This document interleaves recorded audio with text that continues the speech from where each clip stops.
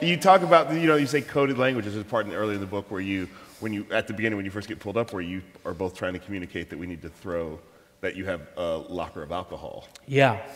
Yeah, that was a complicated situation. I mean, it felt like a movie. It was playing out like one. We're sitting there in our apartment, kind of separated. These guys have guns. There's a bunch of plainclothes security officers with surgical masks to hide their identity. People are filming, and Yegi had this key to our liquor closet. Iran is a dry country, and it's very hard to get a hold of libations. Yes, yes. And I said, ditch the key.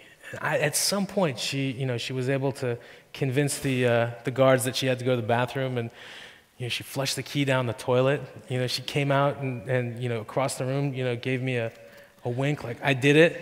And I thought we were out of the woods at that point. Well, this will be over. And the booze never came up, right? And yet something called, suspiciously, the Iranian Avocado Project. Yeah. In my backyard here in San Rafael, we had an avocado tree that didn't produce a lot of fruit, but it was there. And, I've been making guacamole since I was a little kid and loving it for even longer, like a lot of people from around here. And it was something that in Iran just didn't exist. There was no avocados.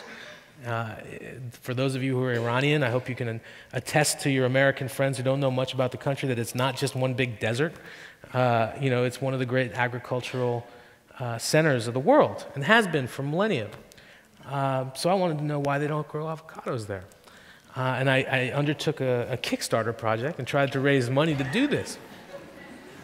I was going to bring avocados to Iran or figure out why they weren't there already. And this is, just to be clear, this is before... This is in 2010. This is years before all this happened.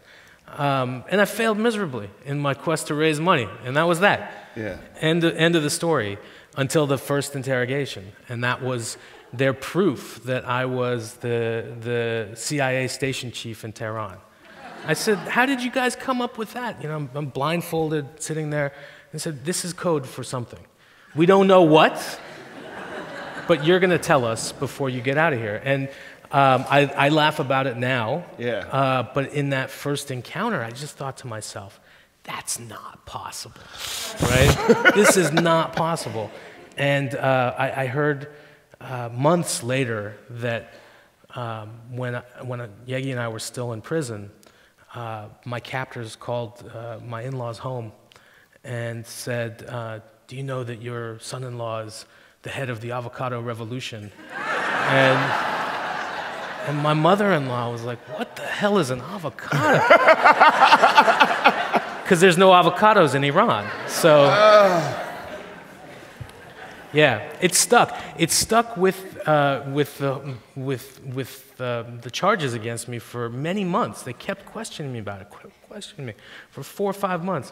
Finally, they stopped questioning me about it. And then they would bring up new things. And they said, well, since we gave you a break on this avocado thing, we need to know about why you directed the Iranian Happy video. The Pharrell Williams went viral. They said that I directed the Iranian version.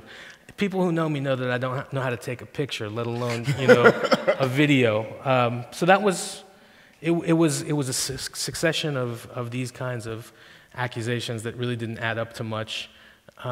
Except keeping me pinned down for a very long time.